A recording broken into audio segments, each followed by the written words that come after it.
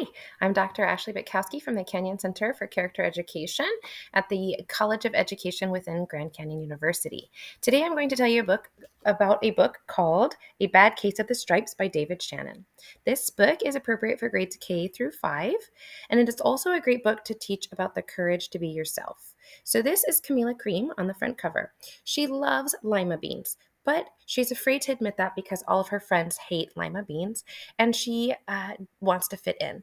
Well, today's the first day of school, and she cannot figure out which outfit she wants to wear because, again, she wants to fit in.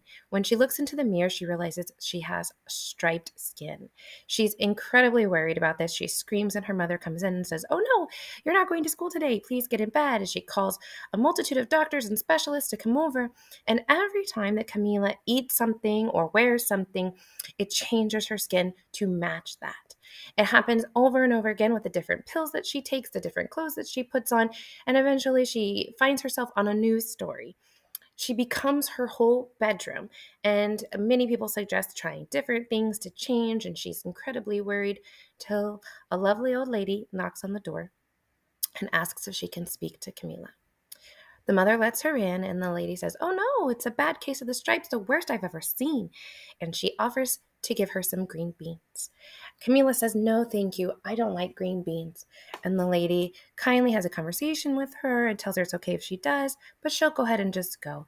And as the lady's walking away, Camila Cream says, "Wait, I must admit, I love lima beans." And so she eats them. At this point, Camila has turned into her entire bedroom, so actually her mouth is her bed. And the lady feeds the lima beans to her, and Camila turns back into herself.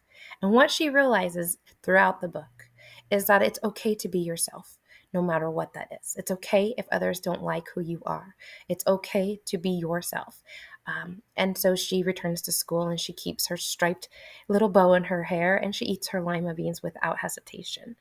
So what you can use this book for is to teach students about the courage to be yourself, about kindness and acceptance and tolerance of others, regardless of their differences. You can even use it to talk about celebration of differences.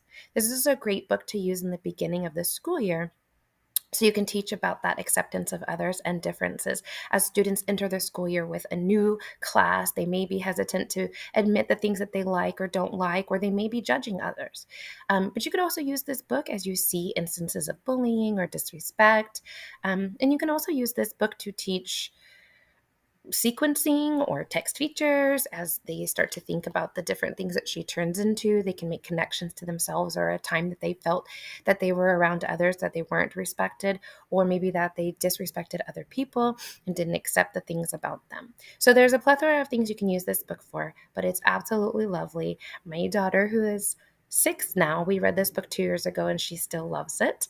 So I hope you enjoy A Bad Case of the Stripes by David Shannon.